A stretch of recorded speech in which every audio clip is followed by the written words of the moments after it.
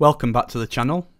I'm Graham at Conspiracy Depot, and today we're going to take a trip back down to Antarctica.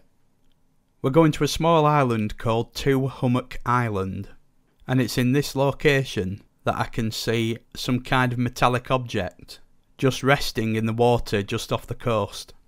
I don't think there's any disputing that this object looks metallic, and I believe it to be triangular, and I'll show you why later in the video.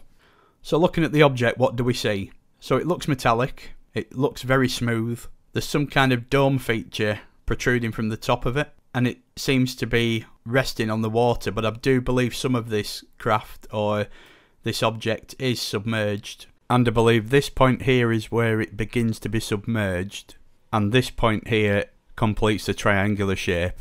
So let's have a look at the approximate size. So if it is a triangular shaped object, the top 2 points are between 50 to 55 feet, and the other 2 points leading to what I believe is the tip are somewhere between 55 to 60 feet. So whatever this is, it's a good size object. I don't think this is natural. It looks nothing like the surrounding terrain that it's resting in.